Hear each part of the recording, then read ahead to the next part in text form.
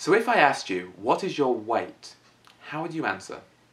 You might step on a scale first and tell me you weigh 120 pounds. Or in standard physics units, that's 54 kilograms. Most people asking that question will be completely happy with that answer. But your physics teacher? Yeah, no, not so much.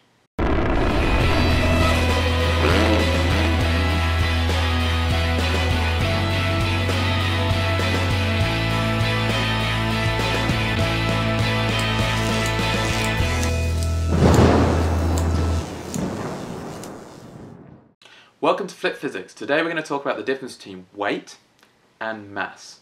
Most people in our society kind of think of them as pretty much the same thing, but these are physics terms, and in physics they're quite different. So weight, as much as we like to think so, weight isn't really measured in pounds or kilograms. Weight is a force. Weight is the force of gravity pulling you down. So because it's a force, it's measured in newtons. In fact, your bathroom scale, if it was really measuring weight, shouldn't have kilograms or pounds on it at all. If it was really measuring your weight, it would read newtons. When we drew free body force diagrams, we mark gravity as Fg. But you could label it differently. Some people put W for weight. You could also put mg, but I'll explain why later. So that's weight, but then what is mass? Well, mass is the amount of stuff inside an object. If you add more stuff to your body, say by eating a chocolate bar. That's good chocolate.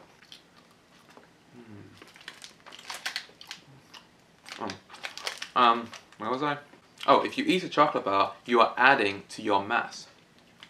But isn't that the same thing? If you add more stuff, aren't you also increasing your weight?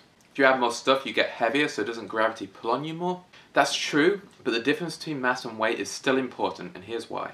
Let's say you weigh 54 kilograms, and then you go to the moon. What is your mass, and what is your weight there? Well, you have just as much stuff inside you as when you left, so your mass is exactly the same. You're still 54 kilograms. But gravity is much weaker on the moon. The moon doesn't pull you down the way Earth did. So your weight, the number of newtons pulling you down, is going to be a lot less. So to summarize, weight is just the force of gravity pulling you down, and we measure it in newtons. It changes depending on what planet you're on, or even slightly depending on where exactly on Earth you are. Mass, on the other hand, is a measure of how much stuff there is inside you. We measure it in kilograms. That doesn't change. You can go anywhere in the universe and you'll have the same amount of stuff. We could use pounds, but kilograms is just what we use in physics. It makes calculations a little bit easier. So a bathroom scale that has kilograms on it measures your mass, but it only works on Earth. If you take your bathroom scale to the moon with you, it will read as if you've lost some mass.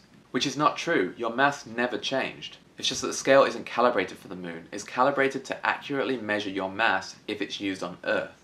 If on the other hand we change the scale to newtons, then it would work everywhere. Because that would just be telling you your weight, which does vary depending on what planet you're on. Confused? Probably. I suggest if you're not 100% clear on these topics, you watch one of these videos to kind of reinforce it. If you hear it from a few different people, it might be easier to understand. So how does all of this look mathematically? The force of gravity, sometimes written in algebra like this, is equal to mg, where m is the mass of the object in kilograms, and g is the acceleration due to gravity, which is negative 9.8 on Earth. We use that in 1D motion and in 2D motion. So if you weigh 55 kilograms, then the force of gravity acting on you is 55 multiplied by 9.8, which is approximately, if we just multiply by 10, approximately 550 newtons. But then if you go to the moon, that changes. The acceleration due to gravity, g, on the moon, is just 1.6. So to calculate the force of gravity that will pull you down there, you would take your mass of 55 and this time multiply it by 1.6. And that will give you just 88 newtons. Your mass is always 55 kilograms. Unless you become addicted to chocolate like I am. Sweet, sweet chocolatey goodness. But your weight, your force of gravity, does change. So that's also why some people mark the force of gravity as mg on free body force diagrams. That just means the same thing. Fg is equal to mg, so they just put mg straight on the diagram. To finish, I'd like you to watch this video from Veritasium. There he talks about the difference between mass and weight in terms of Newton's first law. It kind of overlaps the topics a little bit. Try not to get confused. The law of inertia is just another way of saying Newton's first law. An object in motion stays in motion, an object at rest stays at rest. Its mass, its inertia, is what enables that to happen. A moving object wants to keep going. Like I say, click here to see that video.